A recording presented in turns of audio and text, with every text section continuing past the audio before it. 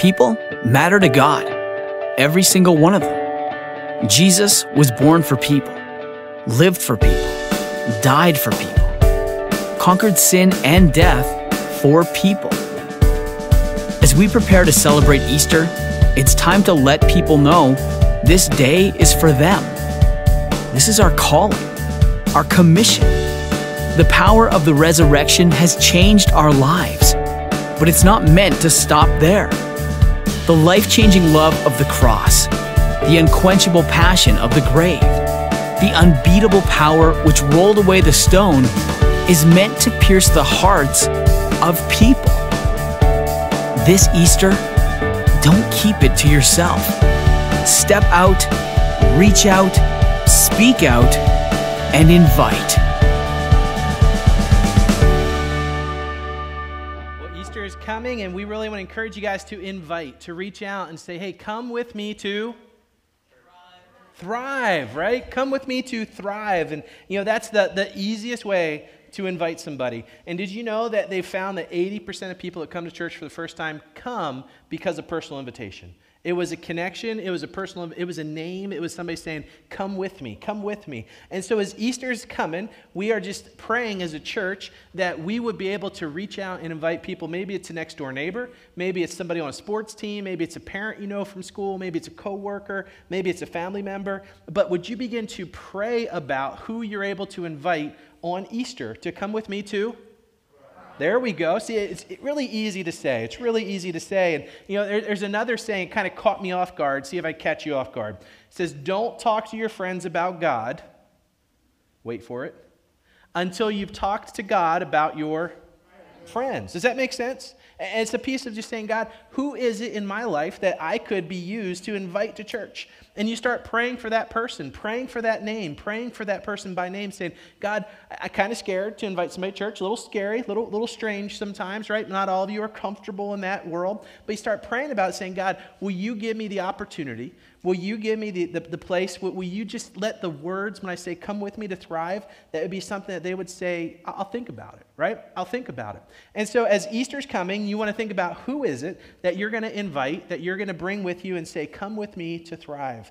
And Easter is going to be one service here. We're going to have all our chairs set up. We're ready to be maxed out. We're ready downstairs for Thrive Kids to be able to have all the teachers downstairs, both sets of teachers. So we'll be ready for whatever God brings us. We're praying that we'll have a big Easter service here as we come together to worship, to center our hearts and minds on what Easter is all about.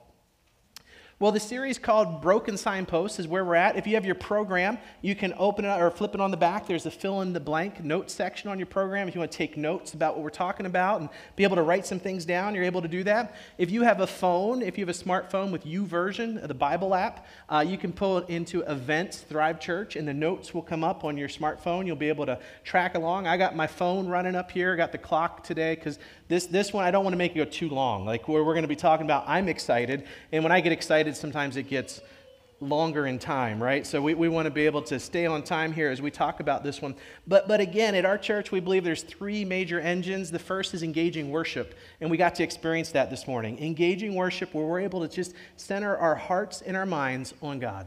We're able to close and block off the distractions, the stresses, the issues in your life. You're saying, God, I'm going to turn all that off so I can just center my heart and my mind on you. And we need that worship. Once a week, we need to gather together to worship in that way. The second engine would be biblical teaching, and that's what we're going to be doing. We're going to be going into God's Word. We're going to be opening God's Word this morning, Old Testament and New Testament.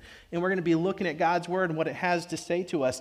The third thing is an engaging kids ministry. We love serving kids. We love pouring into young adults and into teenagers. And so we believe we want to put our time, our energy, and our best foot into the kids ministry so that we're able to see those kids be in a safe, loving environment where they learn about Jesus Christ. Those are our three things that we push towards. We want to be real, relevant, and relational. And this morning, before we get into the long sermon, I have my timer. We're okay. This morning, the three words I want you to be listening to, the first is relationships, the second is community, the third is God's Word. I want you to be listening to those three things because it's going to be coming from God's Word that we're going to get to take a look at how we are to engage in relationship and how God has engaged us in relationship. The first fill in the blank on your outline is this: we are hardwired for relationship. We are hardwired for relationship. Now, what do I mean by that? What do I mean by being hardwired? Let me do this quick test with you. That time in life when you made one of your worst decisions, I bet you weren't alone, were you? Think about that. Time in life when you made some of your worst decisions, were you alone or were you with somebody? You know what I'm kind of pointing at here? Like, it seems to be that, well, if I wouldn't have been with that person or with that group, I maybe wouldn't have had that experience happen to me, right? If I wouldn't have been with those people, they influenced me, they got into my head, they took me down a wrong path, they encouraged me in the wrong direction, maybe that wouldn't have happened. Now, on the other side of that, think about this. Have others played a huge role in your life, mentoring you, believing in you, speaking truth to you, helping you grow? It takes community. It takes relationships, both negative peer pressure and positive peer pressure. I also believe we're all stuck living in middle school. As adults, we're still living as middle schoolers. We're worried about who accept us, what other people think about us, what people are saying, who's being truthful to your face, who's not being truthful. Like, we get into drama as adults. Like, I think we get stuck in middle school, right? And so because that's true, relationships play a huge role in how we develop, in our decisions that we make, in the thoughts that we think. We're influenced by relationships. We struggle with relationships. We get torn down with relationships. It happens, and the reason this is true is because we have been hardwired for relationships. It seems like God has placed something in us that makes us seek out connection. It makes us seek out other people. It makes us engage and talk, and life is better with friends. Have you ever seen that saying? Life's better with friends, and I think that's how God wired us to be. Now, if that's the case, don't you think the Bible should say that? Answer? Yes, I think the Bible should say that, right? If that's the case, if this is true. In Ecclesiastes chapter 4, verse 12, and that passage is something that people are very familiar with, it says, though one may be overpowered, two can defend themselves. A cord of 3 strands is not quickly broken. It's saying I'm better, I'm stronger when I have a teammate. I'm better, I'm stronger when I have friends. Listen, when I'm connected to a group, that makes me more able to take attack and defend and push back against things that are happening in my life. So the question is this morning, who has your back? Who is your partner that has your back to defend you? Hopefully you have somebody. Hopefully you have a partner that's defending your back, that's strengthening you, that's making you stronger. That's what we look at. Proverbs 27:17 says, iron sharpens iron. You guys have seen that passage. 2 people can sharpen each other in a way we draw each other to more of our potential, to be stronger, to be sharper, to be ready to go. Parents, write this one down. 1 Corinthians 15:33. You ready? You might have to say this if you have teenagers. Bad company corrupts good character, right? Bad company corrupts good character. And the Bible is speaking to this. You are built for relationship. You are hardwired for relationship. You are stronger when you have relationship with other people. Listen, that cord of 3 strands, when you braid a rope together, that cord, that rope is so much stronger. And just like you, when you have somebody who has your back, who's defending you, who's pulling for you, who's coaching you to make those better decisions versus the people who are coaching you to make the bad decisions, you're better. And so we're hardwired for relationship. That's the way God made us. And we're going to take a look at why. Why did God make us that way? Why are we seeking out community? I believe we seek out community because God seeks us out. You catch that? We seek out community because God seeks us out. Now, on this next slide, like I said, we're going Old Testament here, right? Old Testament. And as we look at that, quick question. How many of you guys have ever heard the tabernacle? Do you know what we're talking about in the Bible when it talks about the tabernacle? Right? It's one of these words that, like, if you miss Sunday school, sometimes you come to church as an adult and you're like, I didn't have there you go, the flannel graph. I'm playing charades up here, right? I didn't have the flannel graph experience where the teacher put the character up and told the story and moved it along and had the flannel graph Sunday school teach me about these things. Because when we use the word tabernacle, it is a Bible word, right? It's coming from the Bible. It's not something we use in our culture and our language today. But in the Old Testament, God instructed the Israelites to build a tabernacle.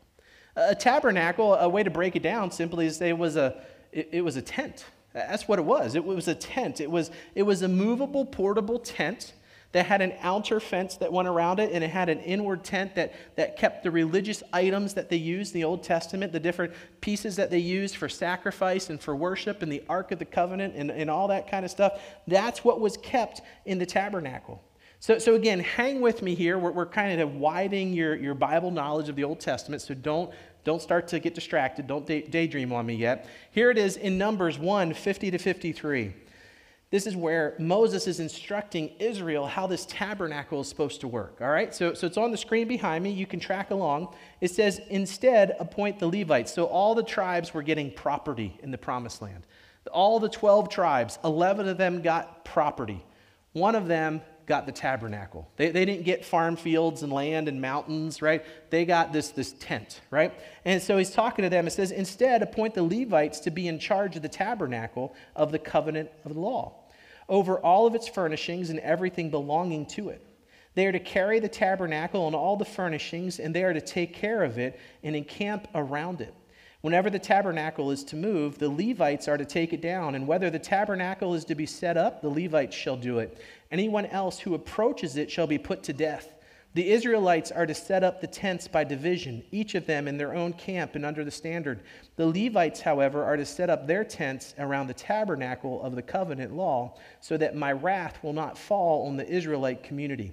The Levites are to be responsible for the care of the tabernacle of the covenant law. So this Old Testament is saying there's this thing called the tabernacle, and it's God's presence. And if it's mishandled, if the wrong people touch it, if it's not honored and treated in a holy way, there's going to be judgment. Now, I'm talking to a lot of people that watched movies. How many of you guys have watched Indiana Jones? Don't build your theology on movies. I'm just going to say that. Don't build your theology on movies. Because in Indiana Jones and the quest for the not the Holy Grail, what was it? The quest... Lost Ark, thank you. See, I got too much theology from Indiana Jones. The Lost Ark, they find the Ark of the Covenant, right? And they open it up at the end of the movie, and what happens to the dude that's like standing closest to it? He melts, right? It made his face out of wax. It was terrifying as a child, absolutely terrifying. Don't let your kids watch that. But he melts because they're mishandling the Ark of the Covenant. Well, biblically speaking, that's actually accurate. The wrong people touch it. In the Old Testament, it was on a cart. An ox was pulling the cart. It hit a bump in the road. It was falling out of the cart. The guy reached his hand out, touched the ark, and he was struck dead. He was struck dead. This place was special. It was important. It was holy. It was different in all of creation, right? In all of the world, it seemed that this tabernacle represented God's physical location on the planet Earth. And that's what's being talked about. God instructed his people to build a tabernacle.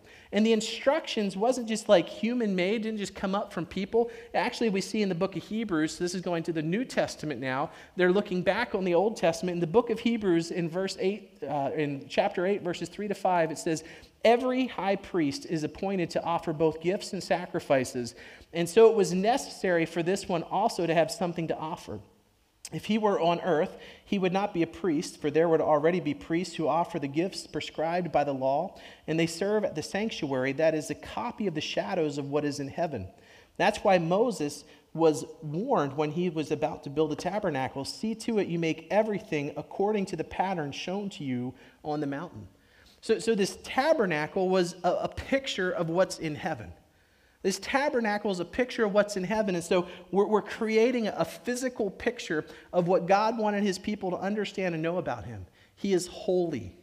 He is other than us. He is perfect. He's unapproachable by sinful people. And yet this creator God who is holy and perfect and unapproachable, he wanted to tabernacle. He wanted to be with. He was seeking out people. His people, the Israelites. He was seeking out worshipers. He was making himself available to his creation. I think we're hardwired for a relationship because God's put that there and it should draw us towards him. But sometimes our draw for relationship draws us away from him. It draws us to other things. We're seeking out meaning and purpose somewhere else and in a bad relationship, in a wrong relationship. In the end of that passage in Hebrews, it's a shadow of what's in heaven. I mean, that intrigues me because we don't know what heaven's like. We don't know what it's, all we see is what the Bible tells us about heaven. And it's saying that there's something up there that's going to reflect this tabernacle that's down here on earth. So that's Old Testament. Now let's jump to Jesus. In the New Testament, Jesus was God's representation who dwelled with us. That's the next fill in the blank. He was God's representation who dwelled with us. That word dwelled is being used in John chapter 1, verse 14. And in John 1:14, we've been talking about this verse in this series, Signposts. It says this, that the Word became flesh and made his dwelling among us. We have seen his glory, the glory of the one and only Son, who came from the Father, full of grace and of truth. The word dwelling in the Greek, we don't get to see it. We see the English translation of it. But the word dwelling in the Greek, when it was written in its original language, it was eskenosin. Eskenosin. I know you guys all speak Koine Greek. It's a dead language. It's not spoken anymore. It's what the New Testament was written in. But that word translated is actually tabernacle. It's actually tabernacle. That Jesus made his tabernacle, his dwelling, his presence among us. So God in the Old Testament gave Israel a tabernacle. And that tabernacle is where they would worship him and make sacrifices to him. And it's where the holy items were. And they taught this reverence and this fear and this approach. And so much so in the Old Testament that as Israel was traveling in the wilderness, they got lost for 40 years. Maybe you guys have been lost for a while, but probably not 40 years. But for 40 years, the trip should have taken them 2 weeks from point A to point B. But it took them 40 years to get from point A to point B, the promised land, from Egypt to Israel. And the reason they were going in circles for 40 years is they were waiting for a generation to die off. This generation that doubted God. This generation that didn't believe God's promises. This generation that didn't think he was capable of doing what he said he could do. They were afraid to listen. They were afraid to obey. And in turn, God said, fine, you don't get to go to the promised land. We'll wait for 40 years until all the generation that doubted, that didn't believe, we're going to wait for them to die off. Israel knew when it was time to move because there was a pillar of a cloud above the tabernacle, and it represented God's presence. In the daytime, there's a big cloud there, right? Maybe like 3 Mile Island. Remember the big cloud that comes up from 3 Mile Island, right? Anyway, it's not dangerous anymore. We're okay. But at nighttime, it was a pillar of fire. Daytime, it was a pillar of a cloud, and they just knew God was here. They knew God was with us. They knew that his presence was there, that they were where they needed to go. Can you imagine at night, your kids wake up with a bad dream, and you wake up, and you're like, okay, hey, look out in the tent. Do you see that big pillar of fire? Yeah, I see that means God's with us. Okay, go back to sleep now. Wouldn't that work as a parent? Like, what are you afraid of? God's with us. Are we where we're supposed to be? I know we are because I see the pillar. Is the pillar moving? Now it's time for us to move. Is the pillar stopping? Now it's time for us to stop. It's fire at night. It's a cloud during the day. It was visible. You could see it. You knew it was there. I mean, how many of you guys would like that in life? Like, God, I just want you to appear as a pillar, and I'll just go where you want me to go. And I'll move when you tell me to move. And I'll set up camp, and I'll wait till you take the next step. That's what Israel had in the Old Testament. And God provided them food. He provided them quail to eat, like meat. He provided them water. He protected them. He took care of them, and yet they still sinned against God. They still disobeyed God. They still had a broken relationship with God. New Testament now, Jesus, that word tabernacle is being used, and it's saying Jesus was the localized presence of God on earth. That's who Jesus was. He wasn't a pillar of a cloud. He wasn't a pillar of fire at night. He was a human being. He was a human being who made his dwelling among us. He came to show us God, to make it visible, to show us what God wanted us to know. Jesus was the replacement of the ancient tabernacle. His body is now the physical location of the divine presence. Another church word, incarnation, flesh put on. God is spirit. We can't see spirit. We can't touch spirit. We can't know what spirit is. But when you put flesh on spirit, 100% God and 100% man, that's who Jesus was. And he came to provide for us a tabernacle, a dwelling, a connection, the ability to know who God was and what God wanted from us. We're hardwired for relationship. We seek it out. So Jesus came to show us what God wanted us to see. He came to show us, and here it is in Hebrews chapter 8, verse 6, is talking more about that. It says, but in fact, the ministry Jesus has received is superior to theirs as the covenant of which he is the mediator to superior to the old one. Since with the new covenant is established, but on better promises. So this passage in Hebrews, again, it's looking to the Old Testament. And we're not Israelites, and we're not Jewish, and this, most of us aren't. I'm not. Maybe you are Jewish and you have some background, but this is like countercultural to us. This is like cross-cultural. We're trying to understand the priest and the sacrifice and the process and the law and all that. Like it's all new, but he's saying Jesus was superior. Jesus was better. Jesus is actually the one that we're looking for to come and to fulfill what the Old Testament was pointing to. The Old Testament was pointing to a process that was broken. We're going to see why it was broken here. In Hebrews chapter 7, verse 26 to 28, it says, "Such a high priest truly meets our need, one who is holy, blameless, pure, set apart from sinners, exalted above the heavens. Unlike the other high priests, he does not need to offer sacrifices day after day, first for his own sins and then for the sins of his people. He sacrificed for their sins once and for all when he offered himself. For the law appoints as high priests men in all of their weaknesses, but the oath which comes after the law appointed the Son, who has been made perfect forever." So it's saying Jesus was the true tabernacle. He was the one that truly pointed us to God. He was the one that took away this process of where the priest would have to offer sacrifices again and again and again for the sins of the people and for their own sins. Because at Thrive Church, we say we're imperfect people being changed by God. Jesus was perfect. And he made one sacrifice, that's himself on the cross. And he made that one sacrifice on the cross to atone for, to pay for, to cover, to blot out all of our sin. All of our sin. He was the one that created the relationship, the connection, the community with God.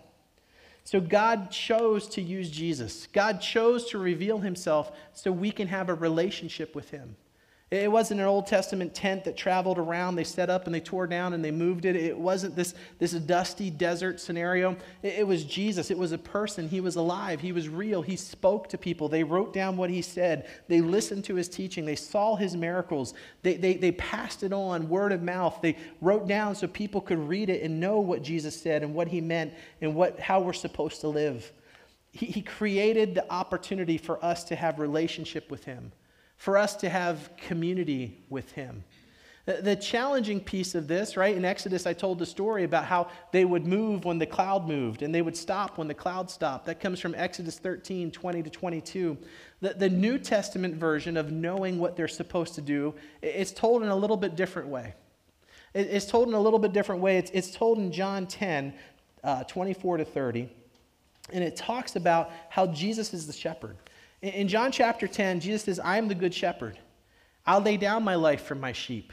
And in fact, my sheep know me. They listen to me. They hear my voice."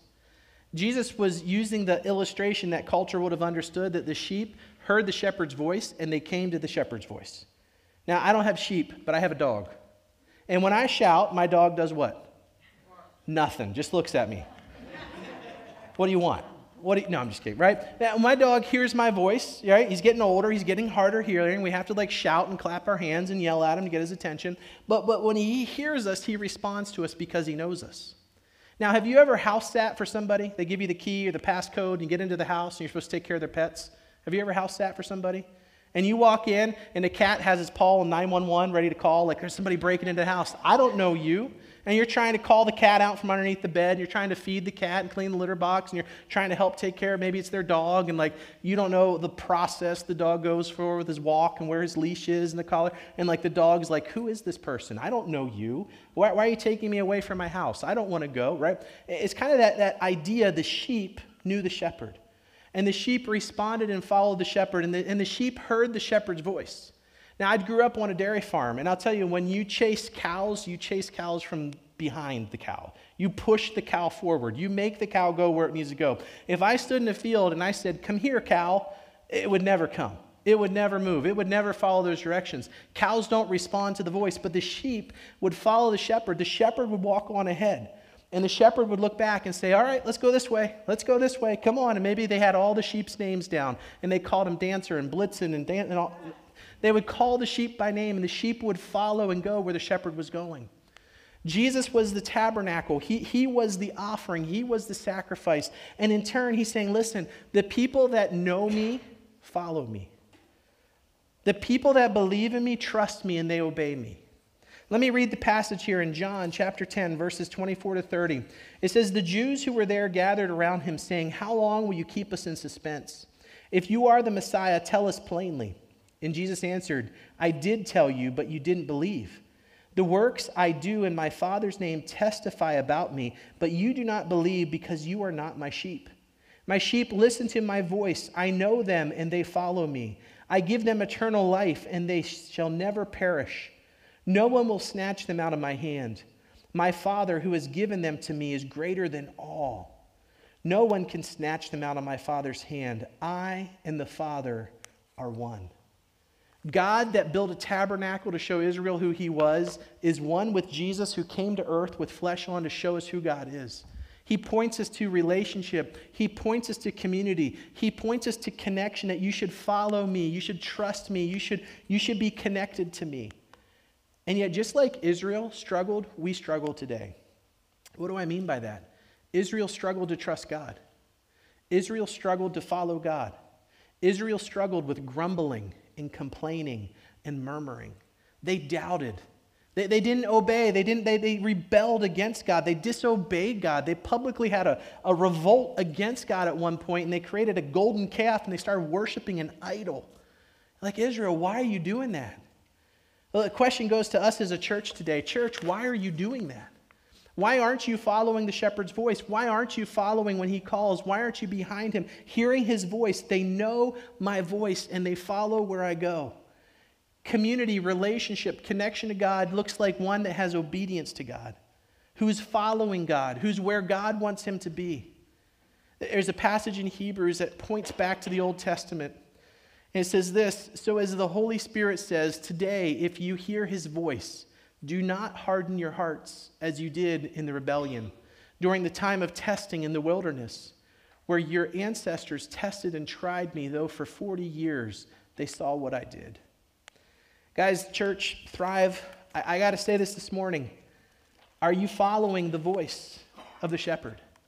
Or is your hardness of heart keeping you from obeying? Are you walking the way Jesus calls you to walk, or have you found a different path that you think's working for you? Guys, when we live in disobedience, that's a broken relationship. That's broken community with God, our Creator. You can live in disobedience.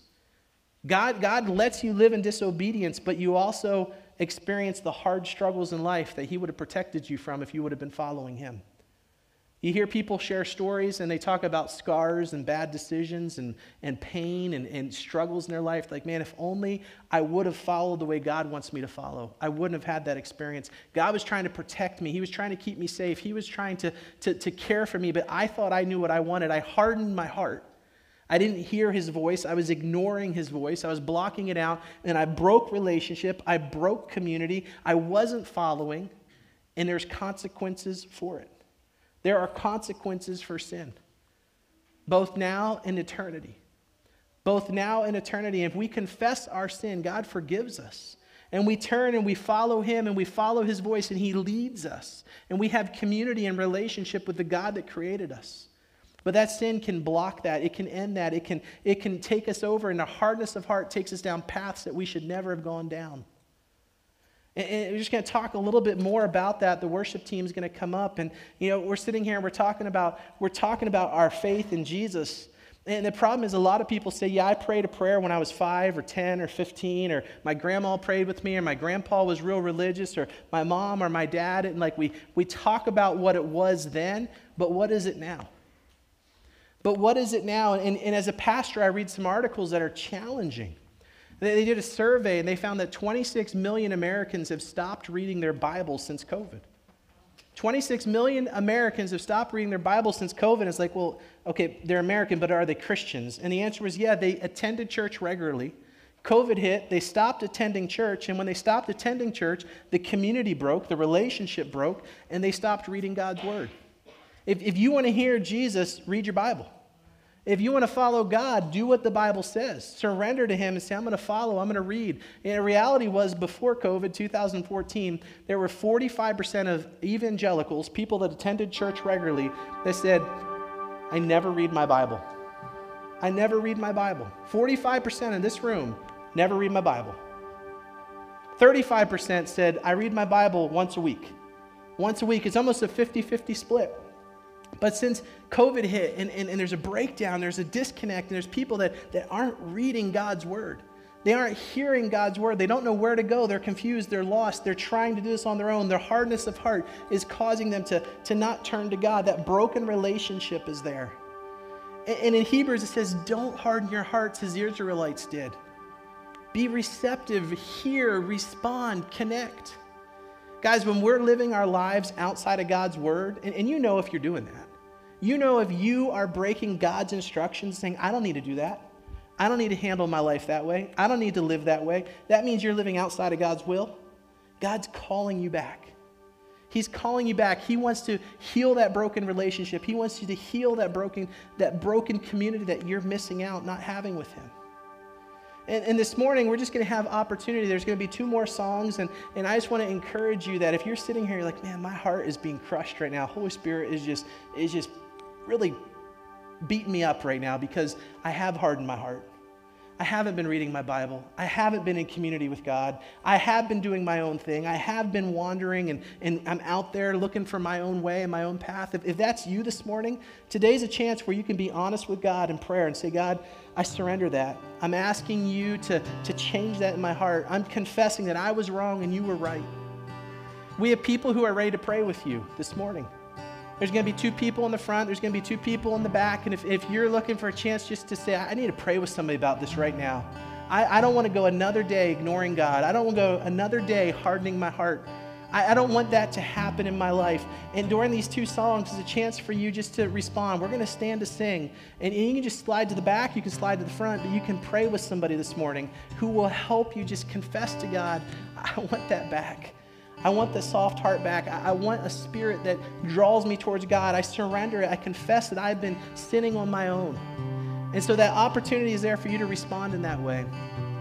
As we stand to sing, the ushers are going to pass buckets. You can put your connection cards. If you've made a decision today, mark that off on your connection card. We'll follow up with you this week, and we'll talk more about that. But the connection cards can go in. The pens can go in. If you've come prepared to give this morning, you can put that in the offering as well in the buckets. But these next 2 songs are just chance for you to let God work on your heart, to be honest to him, to respond. If God's leading you to respond today. Don't push it off another week. Don't ignore him another week. Don't let your heart stay hard. Say, God, break my heart open so it's not hard anymore, so it's soft. Respond today. Let the Spirit lead and see where he leads you as that shepherd that loves you, cares for you, and gave his life in your place.